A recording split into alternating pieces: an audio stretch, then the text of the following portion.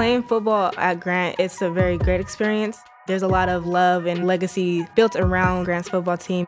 I've had a lot of cousins and uncles and grandpas that graduated from here. I started playing flag football in middle school, and I realized this is something that I want to do in high school.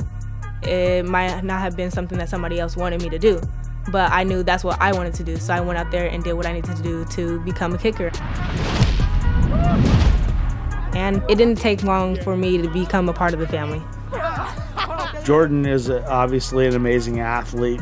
If you're able to compete, why shouldn't you compete? And she's absolutely able to compete at this level. And she's probably one of the better kickers in the area. She's very accurate. She's a huge addition to the team. And that is a 45-yard field goal. 45 yards. Anything you put your mind to, you can do it. Regardless of who's in the way, what obstacles you have to go through, you still can accomplish what you want to accomplish if you put your mind to it. Jordan just coming out to practice every day and just suit up and play with us on Fridays is just amazing.